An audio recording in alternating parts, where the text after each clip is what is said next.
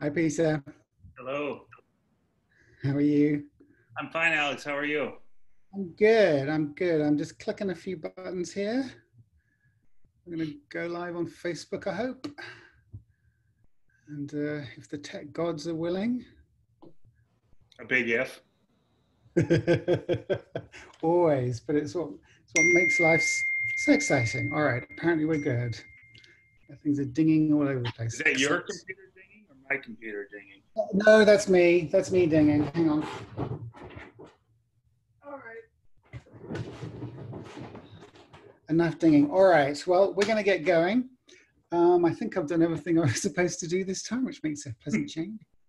All right, off we go. So hello and welcome everybody to the 5th installment of Must Read TV, the Skylark Bookshop Virtual Author Series. My name is Alex George and I'm the owner of Skylark, which is an independent bookstore in downtown Columbia, Missouri.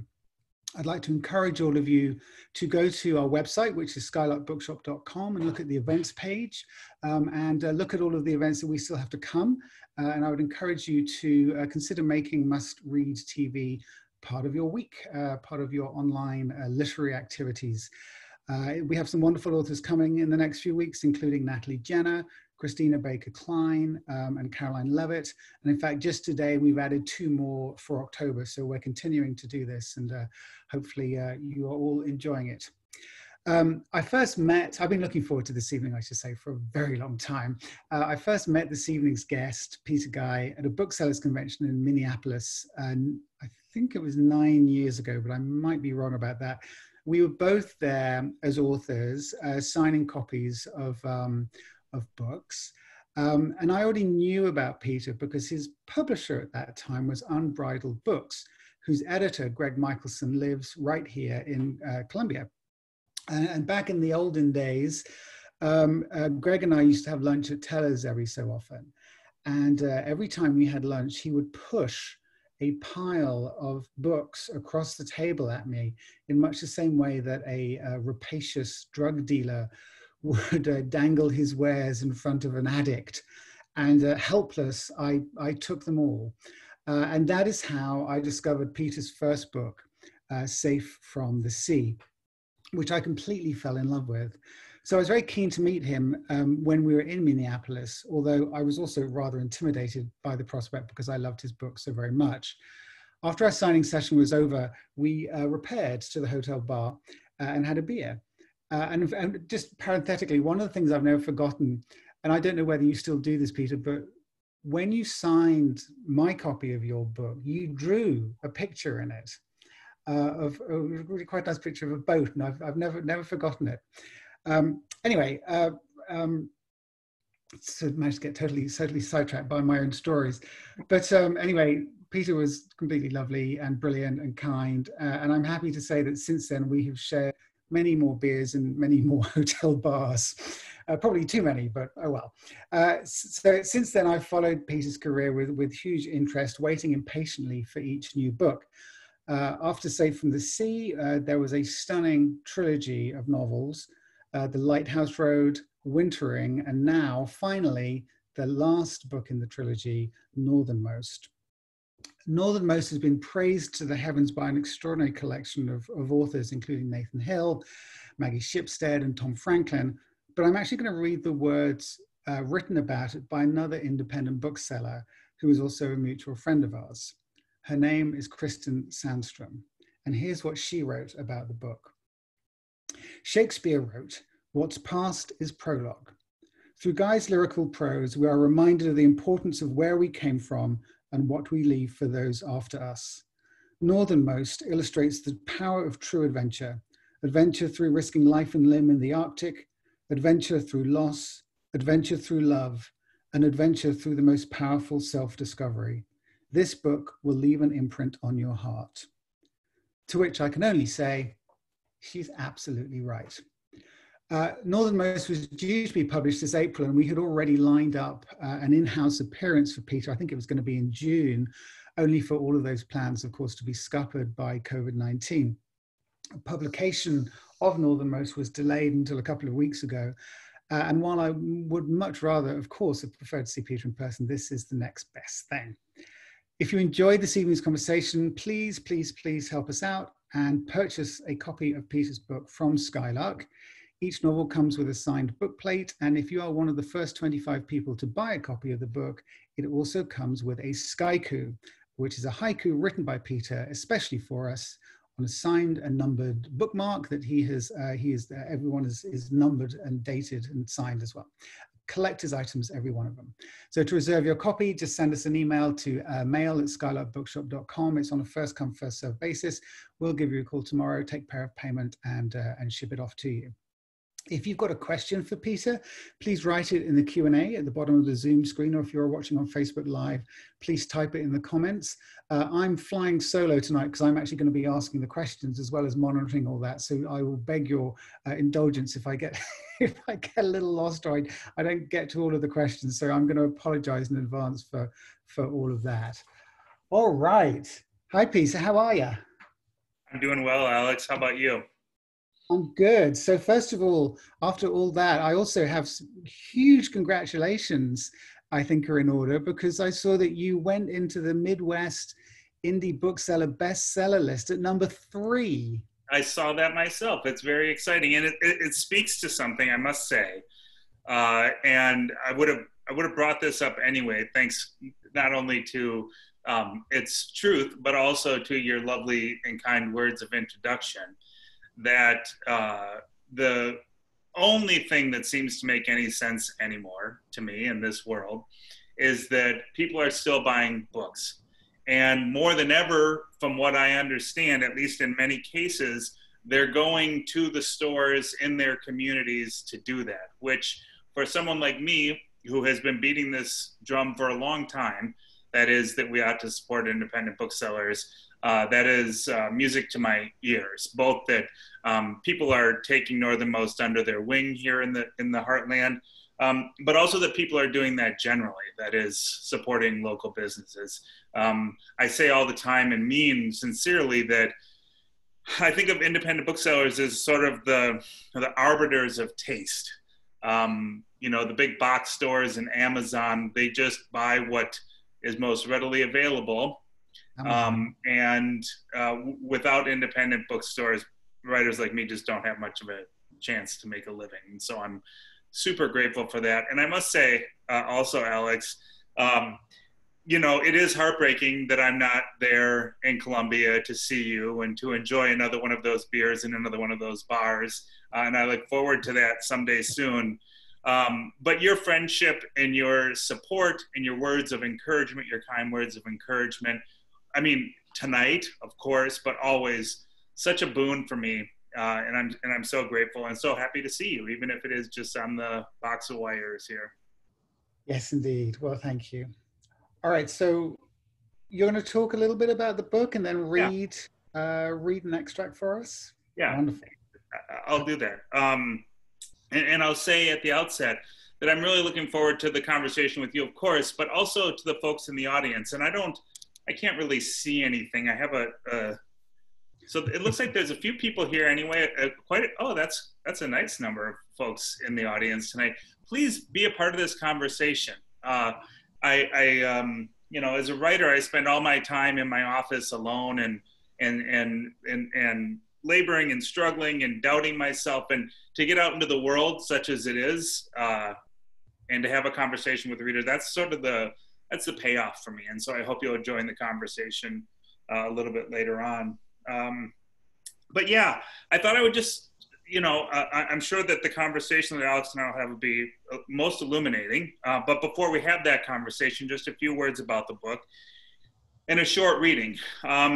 And what can I say? I mean, Alex mentioned it. This is the third book in a series of books, a trilogy, or 3 companion novels, as it's been suggested, or a family saga over 3 novels, however it wants to be described.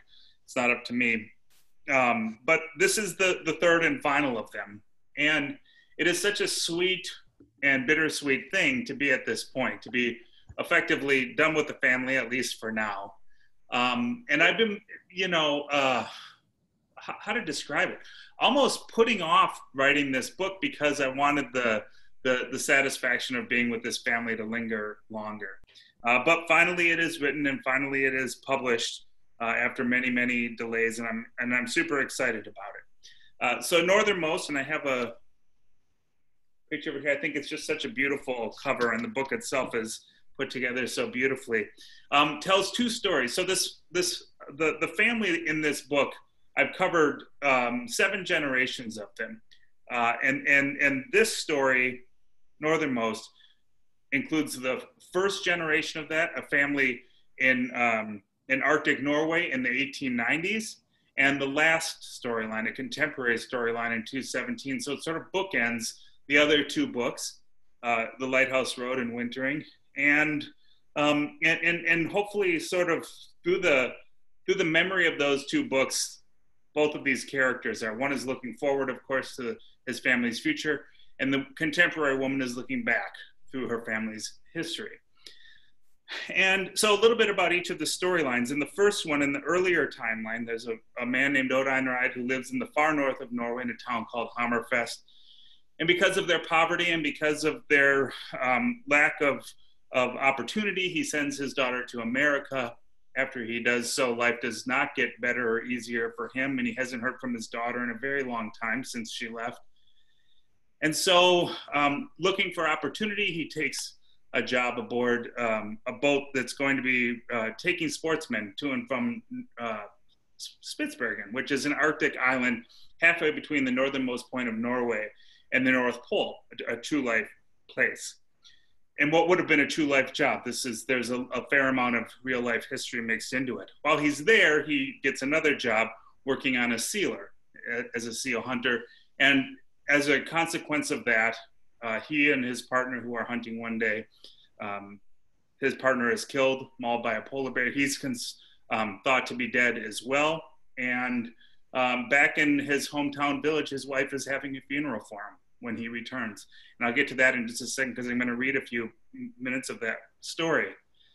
But his story is one of patching his life back together, patching his marriage back together, and telling the story of what happened up on that Arctic island. And hopefully it's a little bit of adventure.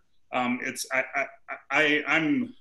a softie for this, but I think the love story between Einar, that man, and his wife Inger is super touching and super sweet. But it's offset by the contemporary story in which a woman named Greta, who is his 3 times great-granddaughter, 3 or 4, I don't even remember, great-granddaughter, lives in Minnesota, is married and has a couple of children. Sadly, though, she's in a quite unhappy marriage. And her husband, who's a Norwegian himself and a descendant of the great polar explorer Fridtjof Nansen, has gone off to Norway for business, and she's going to follow him. This is on the heels of a pretty terrific fight that they have, one of many. And instead of going to track him down and to confront him and to talk to him about their life, she diverts herself and ends up in this small town, the town of her ancestors. And so she spends a week there by herself, kind of adrift, but also, as it turns out, falling head over heels for a man that she meets. And it's through that relationship that she gets wind of Einar's story, and begins to think about the consequences of her actions and the consequences of her family's life. So these 2 stories just go back and forth, and they're hopefully braided in a way that gives a little extra meaning to them, and amplifies all of the emotions in both of their lives, the happiness and the sadness, and the joy and the sorrow. And I thought what I'd do to get us started is just read a couple of pages. It's literally about 2.5 pages. And it's the end of the first chapter and the very beginning of the second chapter. So the first chapter, you'll get a taste of Einar's voice. And in the second chapter, you'll get a little flavor for Greta's voice in this story. And all you need to know is that Einar has returned and made his way through town. Nobody can believe it. And the reason they can't believe it is because his wife is at this very moment at the cemetery celebrating his death or commemorating his death. And she speaks first. Her name is Inger. My God, can that be you? She said. Inger? Did I say your name aloud? Did I say, is that you? I noticed Bengt and the pastor step back together as though startled. Inger's eyes widened as the horses had, and she looked down at her Bible and closed it, and then looked at me from bottom to top. I took my hat from my head and held it before me as if I was some gentleman. I could see her trembling hands and heaving chest, and when stepping closer, her wet eyes now glaring at the gravestone at her feet. Inger, is that our daughter? Is that Thea? She looked up and blinked the wetness away. Thea, she said, and shook her head no. She said Thea again and finally came to me. She put a hand on my shoulder and then on my face and said, her fingers still in my ratty beard, but you're dead, Einar. Dead? That's what they said on Spitsbergen. You and that man, Birger Mikkelsen, at Crossfjorden, killed by an ice bear. She kept her hand on my face as though she could not otherwise believe I was there. That's what they said. Birger died on Crossfjorden, but I didn't. I'm home, Inger. When she dropped her hand, I could see the softness of the inside of her wrists and the pink of her cold flesh. What trailed her hand was a fresh scent, nearly floral, something I'd never smelled before. Bengt coughed and Inger looked over her shoulder, stuffed her hand into her pocket, and in the same motion, stepped back beside the gravestone. The pastor came forward, and now he rested his hand on my shoulder and raised his hand to the still shrouded skies. The waters saw thee, O God, the waters saw thee, they were afraid. The depths were also troubled. At this, he looked at me. I was but a man, he said softly, before walking over to the carriage and climbing onto the seat. Now I looked at Bengt, his thumbs hooked in his frock coat as he looked down his veiny nose. The grin of a fatted man spread across his face. He stepped to the gravestone and took Inger by the elbow, kicking at the ground with his leather boot. Don't carve in stone what could be branded on birchboard. I guess that's the moral of this story. He bent his thick neck and whispered something in Inger's ear before turning back to me. But don't you worry, Einar. I'll add the cost of this stone to what's already owed. Then he too walked to the carriage, where he handed Inger her purse and took his seat next to the pastor. The horse nickered and turned down the cemetery path. Inger watched them go, the fog going with them. And I looked down at the gravestone. Ode Einar Eide, it read, born 1854, died on the ice in the year of our Lord 1897.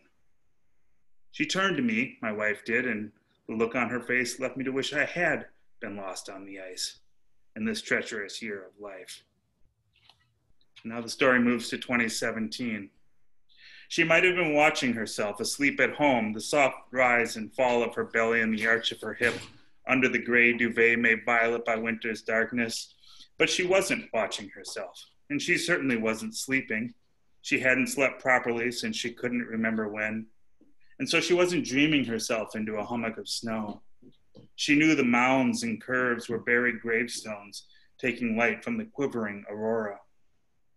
She followed that light skyward, up above the hillside, as it melded into the blues and greens, and then an almost glaring orange, the color of a Lake Superior sunrise. She could as easily have been standing back on the shoreline in Gunflint now, her evening behind her, but in fact she had never been so far from home. And all that stood behind her was the dark church, and beyond that, sorrel sound, and the islands distant across the water. I'll end there. Wonderful, wonderful. Thank you so much. It really gives a wonderful flavor of the tone of both of those stories, which we'll talk about in a little bit. But I wanted to ask you first of all about that wonderful opening scene, which I was terribly jealous of when I read it. When he essentially sort of interrupts his own funeral. And I was just curious, Did you always know that that was how you were going to begin that book? I know that certain writers, I mean, John Irving is famous for always writing the last line first, and certain people know how they're going to begin books.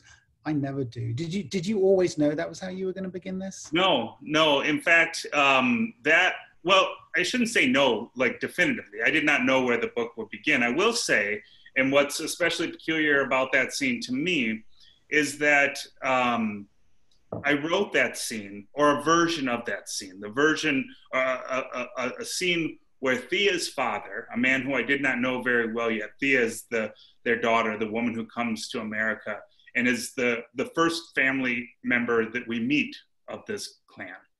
And I wrote her first in 2009. The second thing I wrote was this man arriving home from somewhere, coming to a graveyard, and finding his funeral in effect. So that scene, or a version of that scene, was written 10 years ago or 11 years ago. And it, of course, changed dramatically over the years, but that's been part of the project of writing these 3 books, is that I didn't know at first, in the first, say, 6 months of writing The Lighthouse Road, what was what was even happening. And that was a consequence of that. Once I wrote The Lighthouse Road, and once I wrote Wintering, and it was time to really settle down and begin this book, I wrote those scenes, the first probably 3 or 4 chapters of Einar's character alone, and had a very good sense of who that man was, and knew that I wanted to begin probably in that scene. That was the scene that made the most sense to me. So that's a complicated answer to a pretty simple question. But I guess for me, it's not so simple after all. Well, I mean, these things never are, but I love the fact that you actually wrote it sort of 11 years ago, and just, and it's just been hanging out there waiting for its time. That's kind of wonderful. So you talked about Einar's journey, his fateful journey up to the Arctic. And over the course of the book, we relive that incredible adventure, which is both horrendous and completely gripping at the same time. And one of the things that you wrote is a line that I loved, is that a man doesn't end up on this northern edge of the world without having looked first into the very depth of his soul, which I just thought was a wonderful line. And one of the things that you do so wonderfully in all of your books, and we mentioned this when we spoke a few weeks ago on that Zoom thing that we did, this was, so just by way of background, a bunch of booksellers got together to talk about this book, and we all had to say one thing, and I immediately said, well, I know what I want to talk about, and it's this, and it's the sense of place that you always manage to evoke in extraordinarily vivid terms, and it's all the more impressive because, if I were to guess, most people reading this book have not been to the places where Einar goes, and the sort of the Arctic tundra. And I wonder if you could talk a little bit about how important place is for you when you write your fiction, and how you go about bringing the reader to these extraordinary places. Well, I appreciate so much that observation, and it's not something that I would shy away from ever. I've made a very much a priority, these landscapes and these, and in some cases cityscapes, I guess, as well. But they seem so important to me. And they do for a couple of reasons. One of them is that I have a ton of fun writing them. I love to use that sort of, I think of myself while writing those scenes as a sort of movie director, where I get to like choose the cinematic effect. And that's one of the things that I'm doing there. But I also think that in these books, especially, that the places the characters inhabit, and whether it's Spitsbergen or Hammerfest or the North Shore, or even the scenes that take place in Minneapolis in this book, they're instrumental to my way of thinking in terms of how they inform character.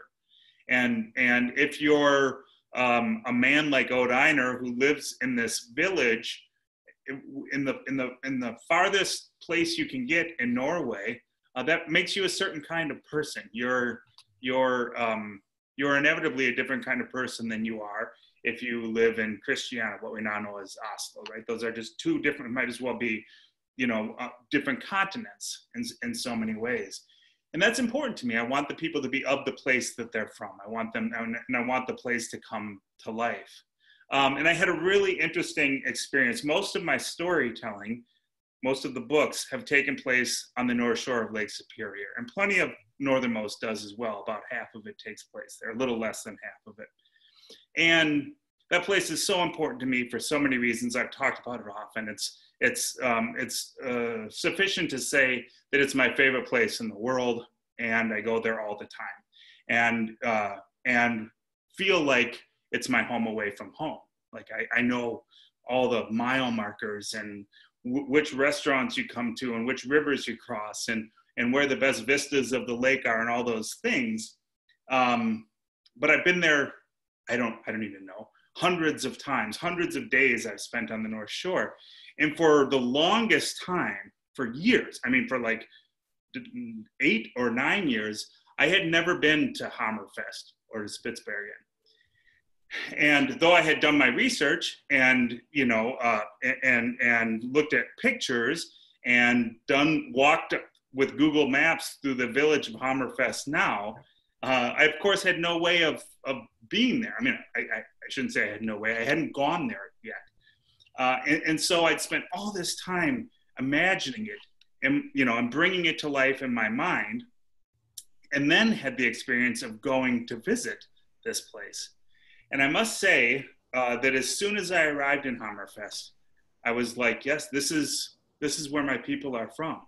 I had that, it was very much a sort of homecoming kind of feeling for me. And most of what I had imagined and what I had described seemed totally plausible. And with respect to the weather, with respect to the landscape and the streams and the lake that's right behind the village of Hammerfest and the islands out in the Sound, all of that seemed real. And so I thought, good, like you've done a good job of imagining this, Peter. Spitsbergen was another matter though. I hadn't spent nearly as much time there in my imagination as I had Hammerfest. And I visited there as well, and needed the experience of being there and breathing that air and seeing that vastness and experiencing what it was like to be on one of the few places on earth where there is never been a native population. It's this place still where there are more polar bears than people, and no one is from there. And that it's something I knew, I guess, but to understand that and to stand there and to understand why no one is from there and what that felt like and what that meant, that really, I think, informed Einer's experience that he has there, at least from my perspective, what I wanted to give him there. No one's from there. Oh, I love that. That's fascinating. That's very cool. So you mentioned that we have these two stories going on in parallel. We have Einar, and then we have Greta, thoroughly modern story set in 2017.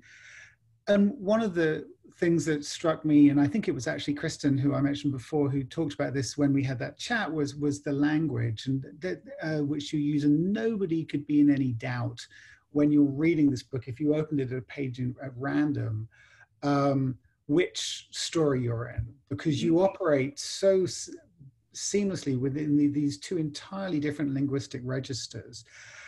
And I was wondering if you could talk about how you did that, because you're effectively, it's one book and it's seamlessly blended together, but you are talking, it's as if you're using two different languages almost. Yeah. And I was just curious as to how hard that was. And then I have a sort of a crafty type question, which is, and you kind of alluded to this a little bit, but I'd like you to expand a little bit more. Did you, because the chapters is told in sort of one after the other, but did you write them like that, or did you write a long bit of one character and then go the other way and write the other one and then shuffle them together at the end? So to that second question first, I mentioned just a few minutes ago that part of the experience of writing this book was knowing, I don't think I said this, but this is true. I knew Einer's story, much more of it at the outset than I did Greta's story. Greta was late to the party, as they say. She was, in fact, the last character that I imagined in this family. She and her daughter Liv were the sort of the last, what I saw as I knew that they were going to be foundational characters, but I didn't know anything about them. When I 10 years ago, when I sort of sketched out what 3 books might look like. So I knew much more about Ode Einar, and part of the reason that that's true is because I felt like I needed to in order to understand Thea in the Lighthouse Road better. So like I said, there were a handful of these chapters. I don't remember. There were probably 4 or 5 of them before I knew anything about Greta. Once I sort of got those chapters in tune or aligned with the family story that had come before it, I immediately started to layer Greta in. And the reason that I did that was for a couple of reasons. One, I wanted those lives to come together simultaneously and to develop simultaneously, because it's important for me that, because I'm telling 2 stories in dramatically different time and in different linguistic registers, as you say, a phrase that I like very much, I needed their amplification to be simultaneous. Otherwise, it would have felt too much to me in the writing, never mind to any eventual reader in the reading, that these were different stories and different lives, and why would they be together? And what I discovered was that, well, a couple of things. There were all sorts of ways, and I didn't necessarily search these things out. They just appear before me, I guess. All sorts of ways and all sorts of images and mechanisms of storytelling and their fates that seemed intertwined. And I was able to use those to help bridge the gap and the distance between those linguistic registers. So that was really important to me, to bring them to life together so that those things could announce themselves to me and that I could take advantage of them accordingly. With respect to, to finding Ode Einar's voice, I've said this many, many times in my life and answered questions from fellow writers or readers or whomever, and that is that the further I am removed from a character or a storyline, by time, by distance, by gender, by geography, anything else that's significant in life, the happier I am in the writing of it, and the more alive I feel as a writer in the writing of it. And so, and part of that is just my imagination. Like, that's what I think my job is. That's why I'm able to do this, because I have an imagination. And what that means is that I have to apply that imagination to the voice that's going to tell his story. And that sounds like, oh, like I just decide to do it. And partly that's true, and partly that's a result of reading a lot of books by Knut Hamsun and Charles Dickens and other writers, from the 19th century and the beginning of the 20th century. But also that's a consequence of knowing Norwegian people my whole life. And I've said a couple of times flippantly, like, you don't have to go to Norway to see this. If you live in Minnesota, you can go to the Scandinavian market called Ingebrigtsen's the weekend before Christmas, and you can see the men still behaving the way Ode Einar behaves to this day, and still mumbling and grunting and hardly talking to their wives. And so that's around here. That's in the air in Minnesota. And then the other thing that I'd say about it, and this is more true of this story than any of the others, and that is that because so much of it takes place in Norway, in what would have been a language different than my own, one that I don't speak, and because so much of it takes place in the Arctic, an experience that I could hardly even begin to imagine, despite the dozens of books that I've read about polar explorers, I needed the language for that. I needed words that weren't just snow and ice, that weren't just fog and distance. And so one of the projects was to sort of develop a glossary for this book. And that was largely the result, it's not here anymore, but for a while I had Fridtjof Nansen's Farthest North here. And that's a book that if you look at the marginalia, there's, every third page, there's this word circled with a question mark next to it, like, what does this mean? That then I would go and find out what it meant. And I think that sort of, that glossary and those words help orient it, help give it that strange, antiquated feeling, because they're not words that we use anymore. We don't care about polar explorers now like we did then. Yeah, and that's so interesting. And one of the, I mean, I did have a question about the Norwegian. I mean, I had quite a lot of French in my last novel, and people would sort of comment on it and say, well, I just skipped over those bits. And I will confess my Norwegian is a little rusty these days. Did you get any comments from people about it? I mean, I agree with you. I think that what it did was to imbue the text with a slightly mystical alien quality. But I mean, did you? How much did you think about? Is this too much? How did you manage to get that? Yes, that is one of the ways that I thought about it, and I asked myself very often if it was too much, or if it was if it was a bad idea altogether. You know, for exactly that reason that you say. Incidentally, I loved all the French expressions and descriptions in your story and in the Paris Hours, and all the French names and all the French culture. I mean, that's a big part of what the book is about. I think in exactly the same way that the Norwegian part of Northernmost is significant. And so that conversation was a long and hard one with myself first. But I thought of it, I'm glad you described it as that sort of mystical feeling, because the way that I always thought of it while I was writing it was that it gave it a sort of strangeness, almost like its own poetics or something like that, that were obviously in a foreign language, but that you didn't even need to know what the Norwegian words meant. You just needed to see them written in italics on the page to know that this is, and you could almost always, I think, if you're reading carefully, figure out some sort of context about what they mean. And oftentimes there's even a clue given. But yeah, I mean, I thought about it very much. And then when I worked on the editorial process with my then editor, we had many conversations about it and about what should stay and what should go. Peculiarly, one of the things that we talked about was the diacritics in Norwegian have changed from the 19th century to now the 21st century. And originally, and for most of the editorial process, we used the 19th century diacritics for the 19th century sections, and the 20th century diacritics for the 21st century diacritics for the 21st century part of the story. And eventually we decided that was just a little busy, and that people would forgive us for just using the contemporary ones. But that's the sort of thing that you work out with an editor, especially if you have a good editor like I'm lucky enough to have had. Sure. That's fascinating.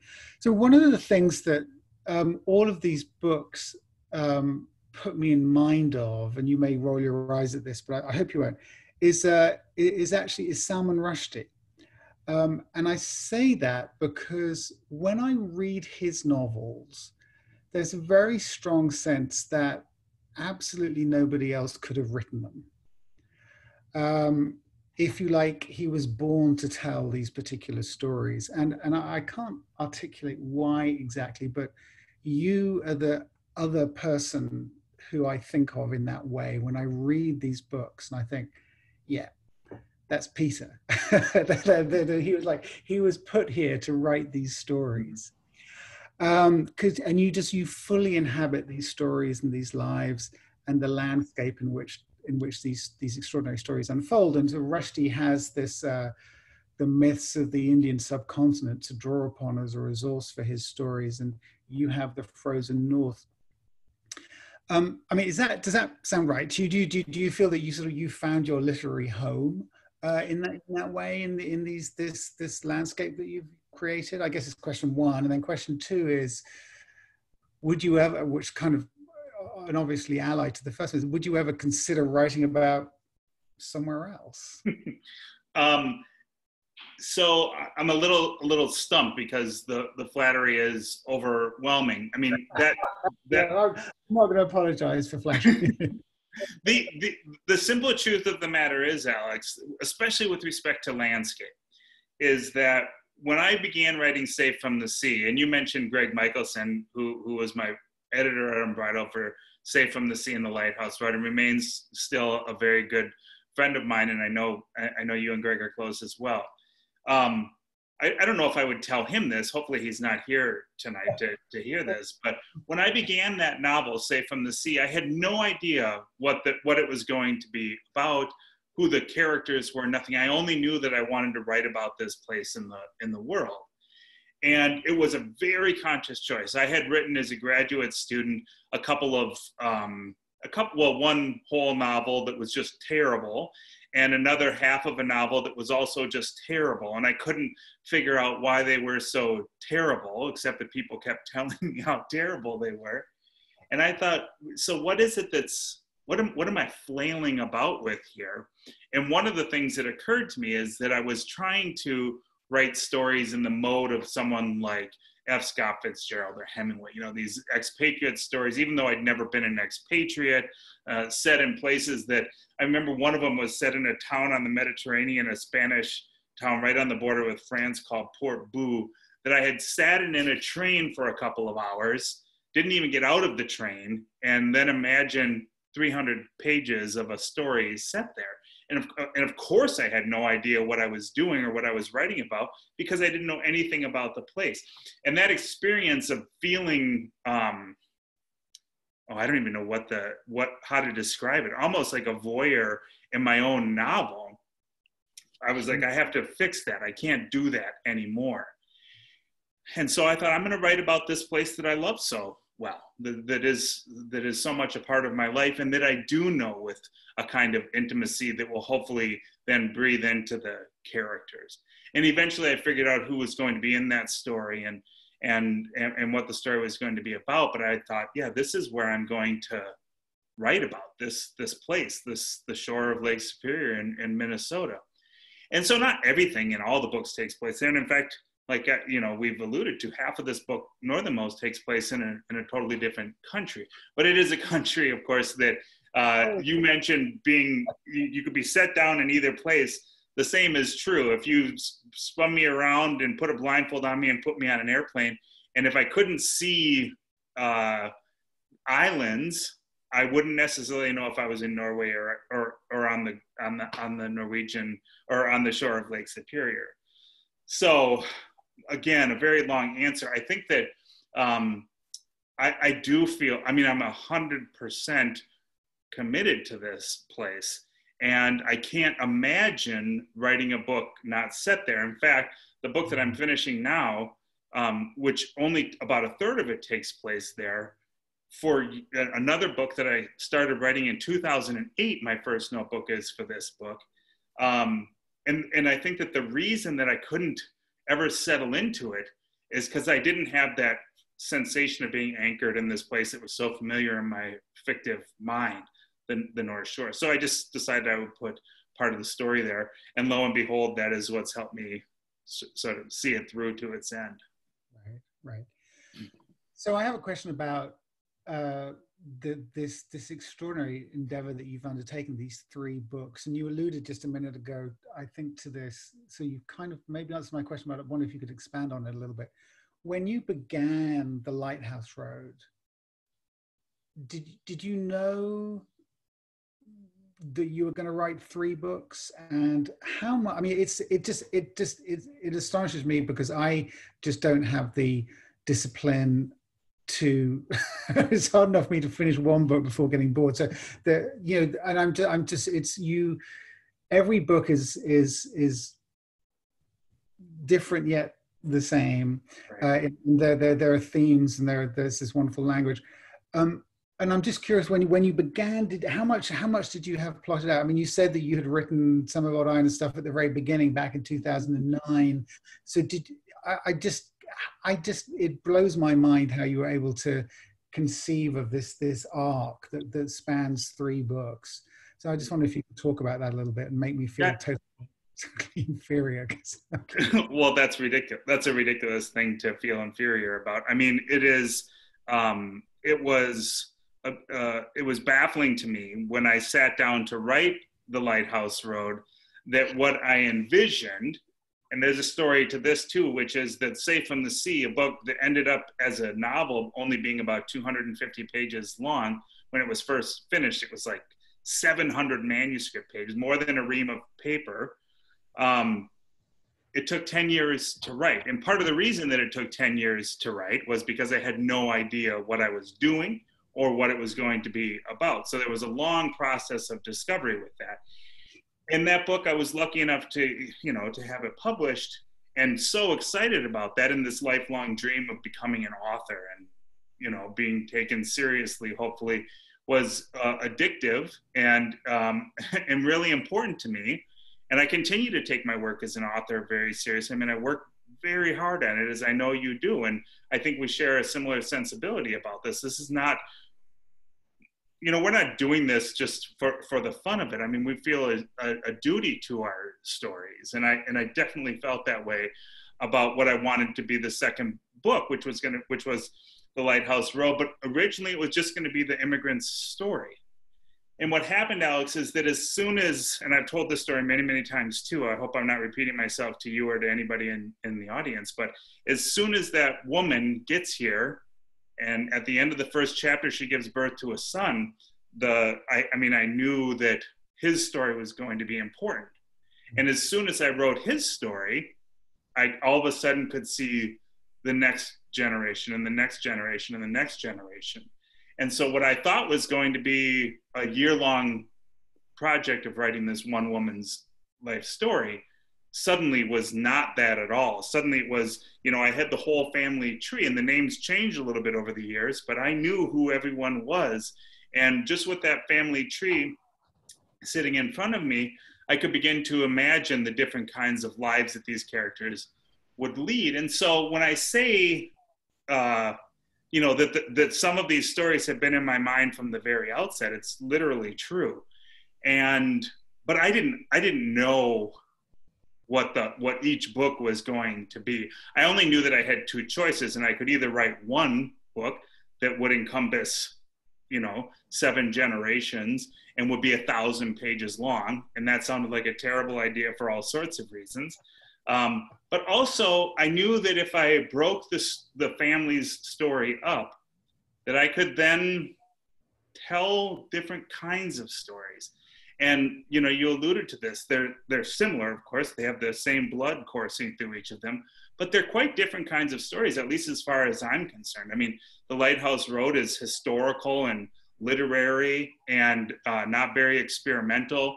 Wintering becomes quite an adventure story and is experimental in some ways in terms of the storytelling. And then Northernmost is a romance in a lot of ways. I mean, there's other things as well, but I knew that I could have the experience of writing different kinds of novels if I broke it up. That's so interesting. Well, I want to ask you about that, and then we've got some questions here, so I'm going to hog you for a little bit longer. So we haven't talked much about Greta really, but I just adored the love affair that she has with Stig. In this book, we are treated to one of the most intimate and most convincing depictions of two people falling in love that I can remember. Well, that's incredibly flattering. I'm very happy to hear that. Well, but I really mean it, and I wanted to ask you about it because none of it really made any sense, which is what made it so believable to me. And anyone who's ever fallen in love will read these scenes with Greta and Stig and feel this sort of, I think, a sort of deep recognition, the giddy insanity of it, the eroticism of it, the loss of control. It's fabulous.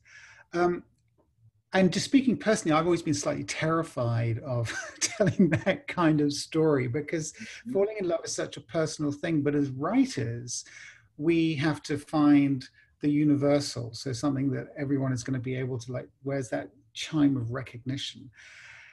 So really, so my question is did you have any similar reservations first of all, and then secondly, how the hell did you do it? It was Yeah. just, it was such a gutsy thing that you did. It wasn't at all obvious. It was you. There was not a cliche in sight, and that because of that, it felt totally true. So first of all, Thank you. and secondly, please explain, because it was, and just talk about it if you would, because it was just wonderful. I just adored it. You know, I think probably naturally felt so many reservations about, I mean, from the outset, I felt reservations about telling Greta's story, especially telling it in the way that I did, which in my mind is totally unreserved and unabashed. I just wanted it to be hopefully very true and also exciting, because I think that the excitement that attends especially as an adult, those first blushes of falling in love is, I mean, it makes you young again. It makes you crazy again in a way that that younger people don't necessarily understand, and that most people who are happy in their lives and happy in their marriages have forgotten, or don't recall with the frequency that you talk about, right? Like, I know most of my friends are happily married for 20 years or more now, and they adore their wives and they love their wives. But there's the excitement that attends Greta and Stig's coming together is not a part of how they talk about their life. And so I wanted there to be, you know, you described it as a kind of lunacy or kind of insanity, in which I think it is. And I was terrified of it too. I mean, truly. Yeah, for all sorts of reasons, not least of which I was going, you know, while I was writing her, I was going through a divorce of my own. And it was, I mean, it was a scary prospect, and it was a difficult time in my life for sure. A couple of things though.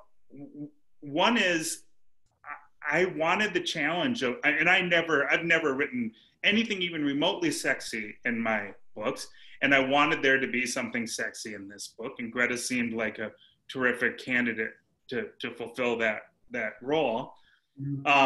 And I wanted her experience of rediscovering herself to include that. I wanted to give her that, because a not insignificant part of her frustration in her life and in her marriage is that she's numb to her erotic pleasures and frankly to happiness generally. And so I wanted that to be a part of her evolution and a part of her transformation. Having said all of that,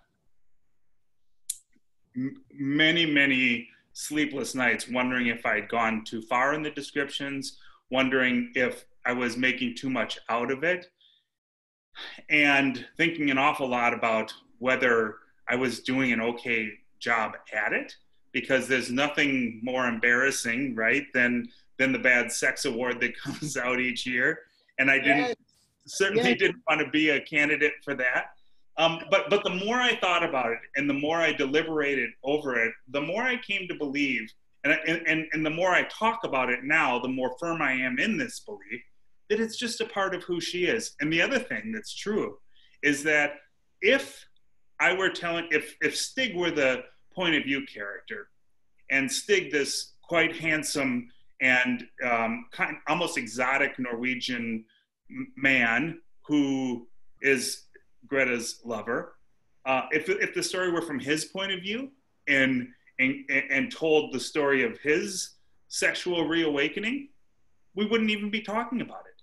The field is totally different if you're a man and if you're a woman.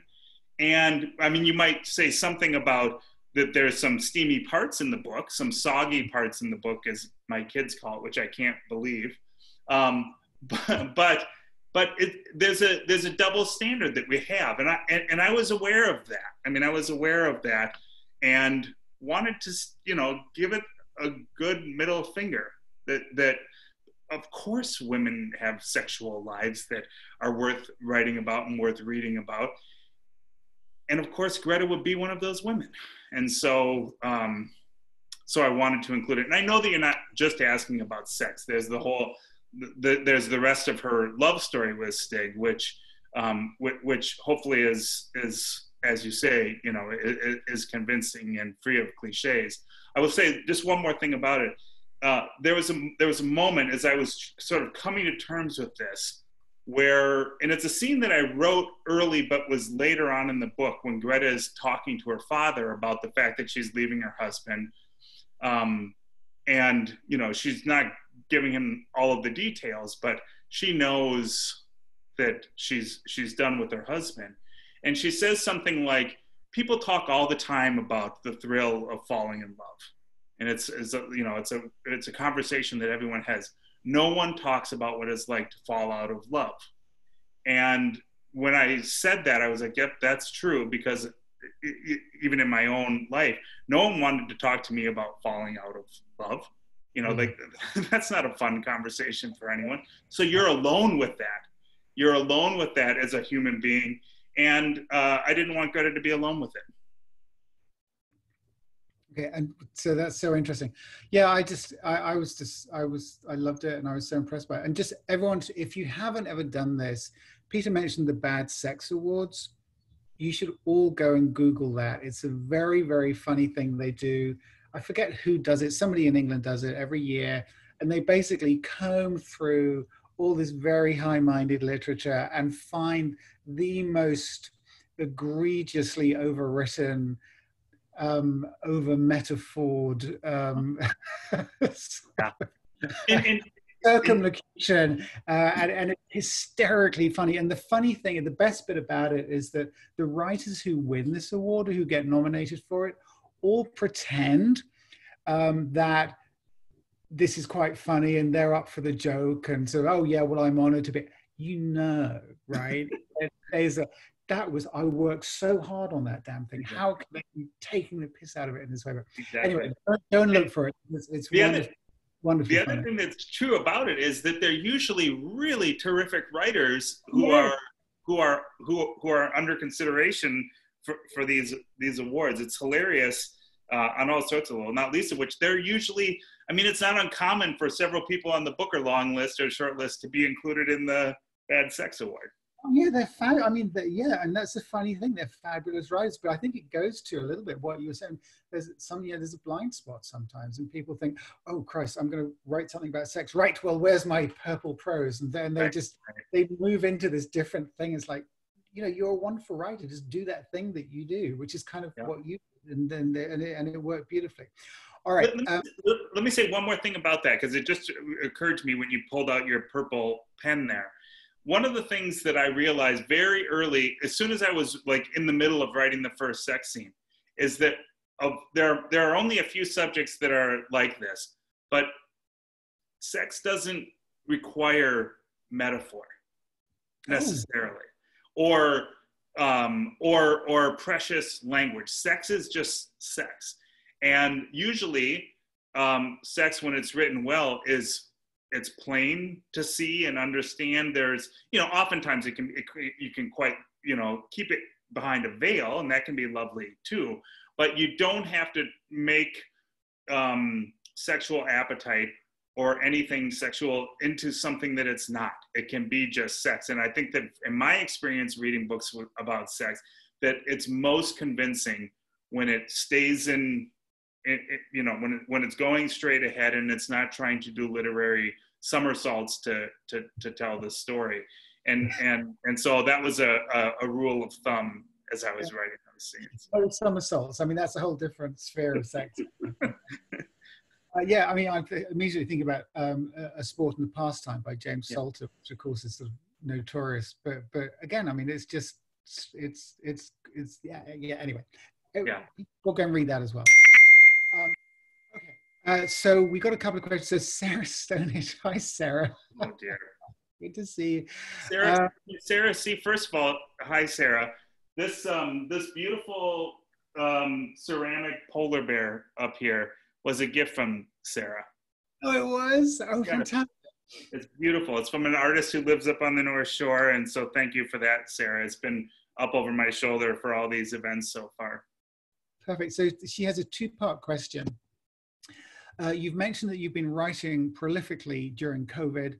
Are you sharing what's next for you now that the trilogy is done? Uh, and then she writes, also, I see you've been cutting your own hair. Do you believe that was a good choice for you?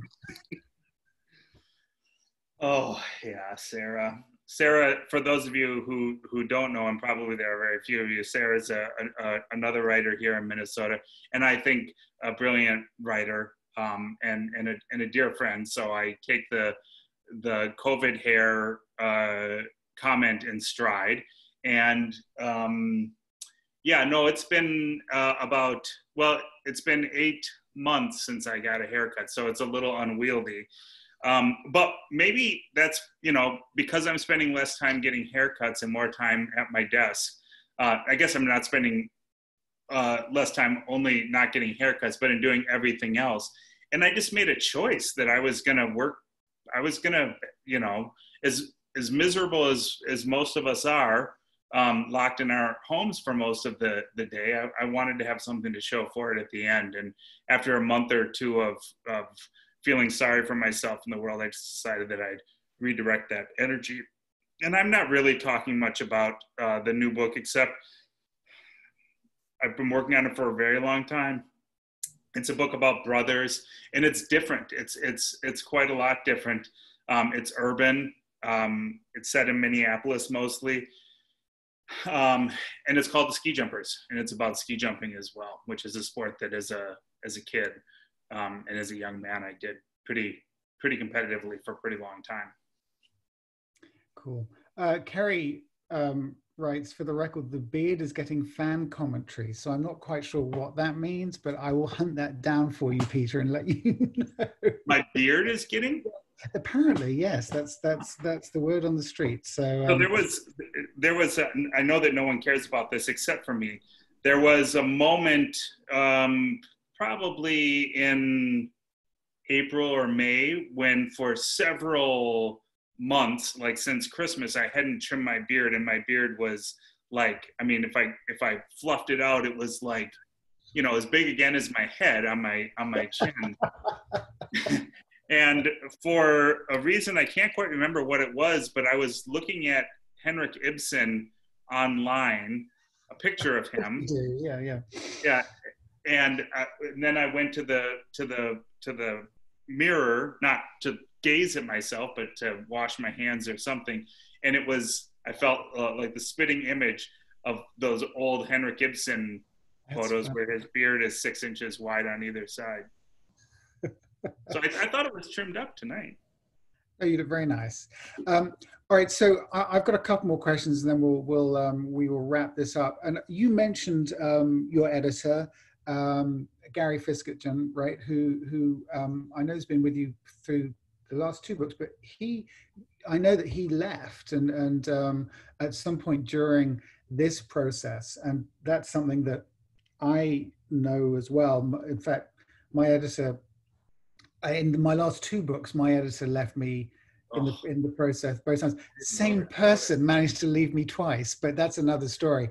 Anyway, but you, so I sort of sympathize, but you talked about, when we were chatting a couple of weeks ago, about the editing process and how you feel like you're wandering around and looking to find reason and sense, and it's the rewriting is where everything sort of coheres into a meaningful unit. And I was just wondering if you could talk, because that was very interesting to me, to hear you say that, and certainly that's how I sort of look at it as well. You sort of, you get to the end and you know that you're probably not even halfway through because there's so much more to do. Mm-hmm. And I was just curious if you could talk a little bit about that and about the wandering around and making sense of it, and then also talk about what happens when your editor leaves, because the relationship between an author and his or her editor is a weirdly intense one, and having gone through it, it's very, very discombobulating to be on this journey with somebody else, and then suddenly you turn around and there's somebody else sitting next to you. So I just wondered if you could just briefly talk about that, and my own experience very quickly. I mean, I actually found that having a new set of eyes was actually wonderful for me, and it was helpful, but I wasn't happy about it either. Right, right. So with respect to Gary, it was a very strange, and to use your word, discombobulating experience. We had, and I can tell you the days that I learned all this because they happened, right alongside some other momentous days in my life last year. We had taken the book through its edits, so I was done with his edits. Which I'm very grateful for. Gary, on top of being a terrific friend of mine, is, he's one of the great editors of the last 50 years. And I learned so much editing Wintering and editing Northernmost with him. And on a Wednesday afternoon, we had a meeting, Gary and I did, to talk about a couple of things. As I recall, we were going to shore up just a couple of small details with the manuscript, and we were going to talk about covers, which we were in the middle of deciding on and thinking about. And so we had that meeting. We followed up the next day, which was a Thursday, just to sort of congratulate each other on making such a good choice about the cover, which was this cover. And then the next day I found out that he was, that day he was let go. And so we had been working on it right up to the moment that he was dismissed from Knopf. And I don't know the story about what happened. I've heard rumors, but Gary remains a good friend of mine, and I'm not interested in that. And so we had taken the book to sort of like, our work was kind of done, except that at Knopf, that everything is so editorially driven. And Gary's, at least in the case of Gary, like we remained in weekly contact for a year after Wintering came out, just to talk about how it was going and what I was working on and things that we could still be doing. And so he kept his hands right in there. And that's what I lost. I mean, as well as him editing future books, but that's what I lost. And then it went, then Sonny Maeda, who is the publisher, who also just passed away not that Gary passed away, but Sonny passed away. So Sonny was on the case for a couple of months, and then it was eventually handed over to my vintage editor, Tim O'Connell, and I loved Tim. And we did a little bit of tweaking with the manuscript afterwards, but very, very little. So, but there is an incredibly disorienting sensation that goes along with, like, the person who was going to usher this book out into the world and who had all the investment in it is now gone. And that was a huge letdown and a huge disappointment for me. But Knopf is a world-class publisher, of course, and I feel like everyone is still working very hard, and I'm really grateful for all of it. With respect to the wandering around in the story, I'll just try to be brief here. I feel like that's a really important part of the process for me. That is, whether it lasts for 50 or 100 pages, and then I settle in and get down to it, or whether it lasts for years. In the case of the book that I'm working on now, for 10 years, the walking around in it and making a mess of it and trying to figure out is a huge part of it. It's also the most exciting part of it. It's the part where you make all the discoveries, and I liken it to falling in love. Like you meet someone, you meet the story that you want to tell, and the characters that you want to describe and bring to life and spend time with. And that's all very exciting. And then the intimacy of that relationship is borne out over the next year or 2 or 3 or 4, however long it takes to write the book. And that's the period of falling in love, so that by the time you get to the end, you are in love and couldn't be happier with what you've done. And it's as mystical as that and as exciting as that, at least in my own experience. And that's why, I felt when you talked about saying goodbye to these characters after 10 years and, how much you love them. I mean, I that struck such a chord with me. And I know exactly what you mean. I remember sitting in a cafe in Colombia talking about one of my books with a friend of mine, and I started weeping. And I just suddenly thought, well, I'm done now with these. I mean, they're out there, they're living, and people are Right. still reading the book, but I'm done. And I was very sad about it. Yeah, it's a very bittersweet, perhaps I should say, because also you're proud of it too. I think that the fact that is true of you, and that you are that you would tell that story about yourself. That's one of the reasons that I love you and your work so much, because it takes that kind of vulnerability, I think. Not for every kind of writer, but for writers like you and I, though we're different, we're similar in a lot of ways as well. That vulnerability and that attention and that affection, all of that needs to be there, or our books don't work. And I think that that's true anyway. I certainly feel like that's true for me, which is why the saying goodbye part is difficult, because you're invested not just in time and in your resources and in your imagination, but your emotional life. My emotional life is so directly tied to these characters, and I've learned so much from them. And now I don't get to necessarily keep learning from them. So yeah. No, well said. That's beautifully put. All right. Well, on the subject of saying goodbye, we're pretty much time to go. But I do want to ask you, because I always want recommendations from everybody, but particularly from writers who I love. What have you read lately that you just adored? So we can all go and run out and buy them.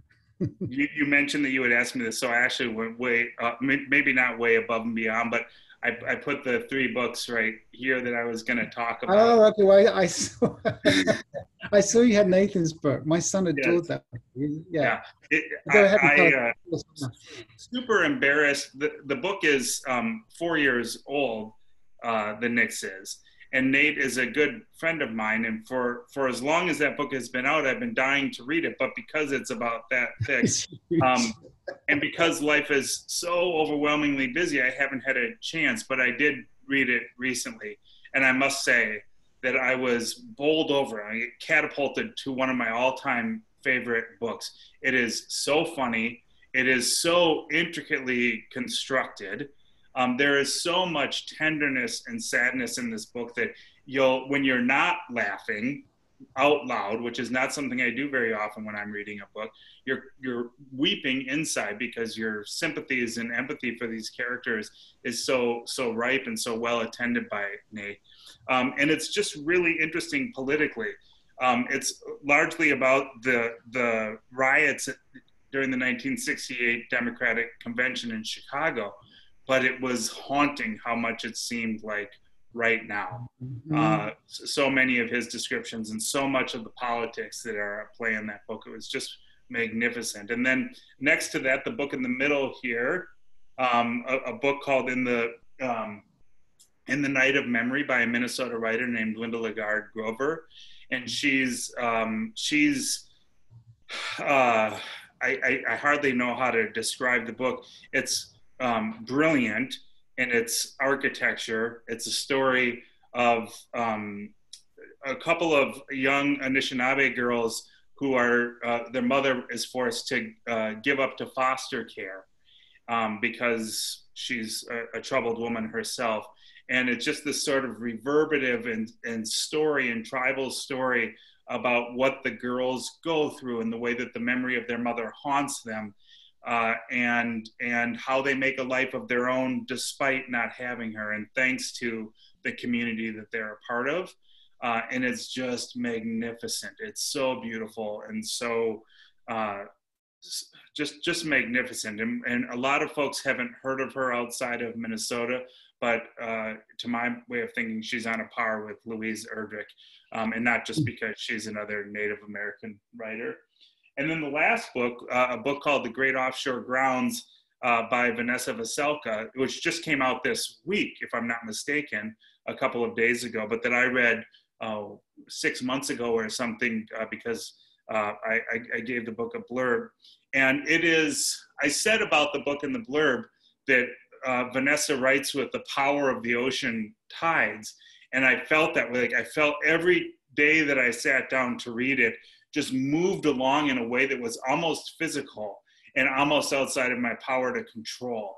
And it's a story that, again, is political and intimate, and is basically about a sort of road story about two girls going on a family quest. But it is so incredibly smart, and the writing is so alive. I don't know how to say it better than that. But those are 3 books that I've recently read. One that's brand new, one that's about a year old, and one that's 4 years old. All of them phenomenal. Wonderful. Well, on that note, thank you, my friend. I really loved speaking with you. I think people have probably got the idea that I kind of quite keen on the book too. Just to remind you all, we've got loads and loads of copies at Skylark. Please do drop us a line. We would love to sell you one, love to give you one of Peter's haiku. You can actually, we actually posted a picture of the haiku on our Instagram account and on Facebook, so you can even see what Peter wrote. It's quite lovely. Yeah, please do that. We would really appreciate it if you would. Next week, it's Natalie Jenner, next Thursday. Hope to see you then. Peter, it's great to see you. Thank you again. Thanks everybody for watching, and see you soon. Take care. Thank you.